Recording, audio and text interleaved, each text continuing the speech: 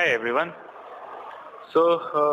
Last time I showed one demo in which we used Salesforce Lightning Design System, and we showed the list of accounts and the cases.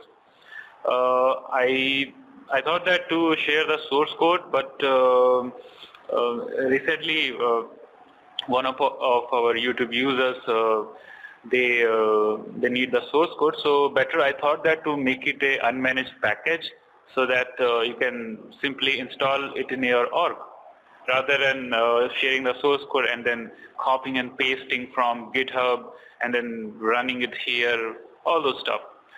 So this is a fresh developer org. So I will go to the developer console now. And it's neat and clean. We don't have anything. It's completely clean. No Apex classes, nothing. Okay.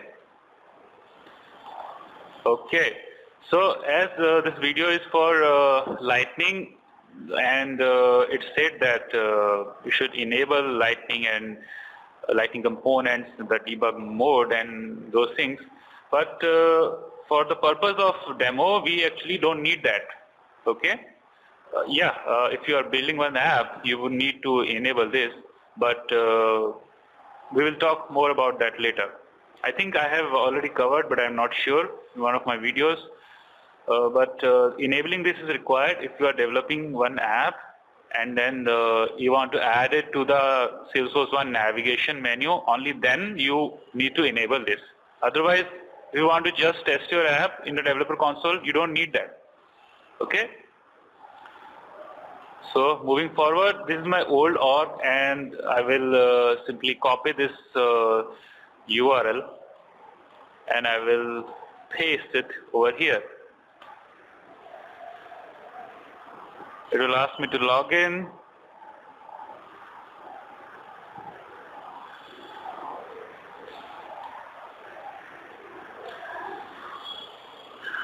Okay, so authentication is successful. So what I will do is I will be sharing that unmanaged URL, and you have to follow this exact same process in order to run the app. Pretty straightforward, huh?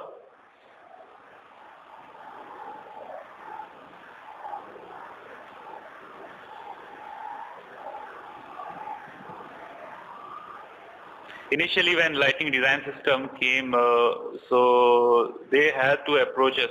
Even now also in their GitHub repository, they have some unmanaged package, and you can install your app that way. Means the initial components and all. So we are done. This is green, everything green, so no errors. Sometimes it gives some error also. Okay, now we will run the app, right? It is straightforward. Navigate to developer console, and then you have to search for the app, which is show account related cases, and simply come over here and hit this preview button, and that's it. Then you wait for a while Salesforce loads the components and stuff, and finally there it is. Okay, so this is the same stuff, and the app is working fine. Perfect. So that's it. So if you want to make some changes, you're free to do that. Now you have this in your org, so you have to come over this area, and these are all the components. So you start from here. This is show account related cases.app. Inside that I have referenced this. So you can account and cases, which is this one. So this is the component. You can open it, and you can see the markup and what's going on. I leave it to you to explore. Let me know if you are able to successfully run this demo and see this screen which we just saw. So that's pretty much it.